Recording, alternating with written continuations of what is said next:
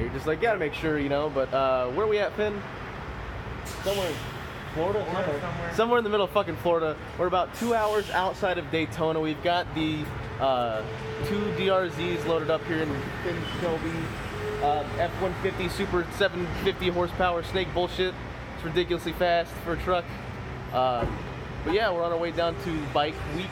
We're staying here for today, which is Sunday, and then Monday, and then leaving Tuesday, right? That's the idea. We have to check it on Tuesday. I thought we got Tuesday. Well, we can stay all day for Tuesday. We can leave late at night. I thought we got to sleep on Tuesday and then meet Wednesday. Oh, okay, fuck it. Yeah, I guess that's what we're doing. I don't know. Who cares? I don't really know how it works, but we're gonna be down here for a couple of days, just chilling out, riding the DRZs. Finn's got his blue one right there, and then I got my gold one. I think it's fucking cool. So They haven't fallen out yet. yeah, we loaded up actually this morning. It was raining, and if you've never loaded a bike in the back of a truck with aluminum motorcycle ramps in the rain, it's fucking special. I'll tell you that much at least. Actually, surprisingly enough, these ramps, do you remember the ones I bitched about how weak and like flimsy they are?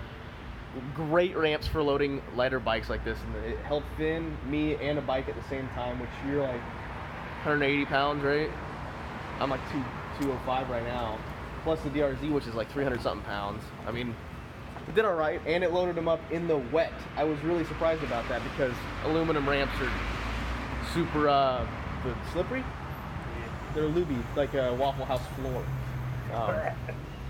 But I may or may not make some update videos while we're down here just on my cell phone, just to make it easier for you guys. I am recording too. Wow, we want to go ride on the beach. Apparently there's a spot where you can bring your vehicle onto Daytona Beach, or Port Orange, I think is technically is it the county? I don't know, dude. Florida's fucking weird. We've already seen like 3 alligators. It's been awkward. But we'll see you guys around.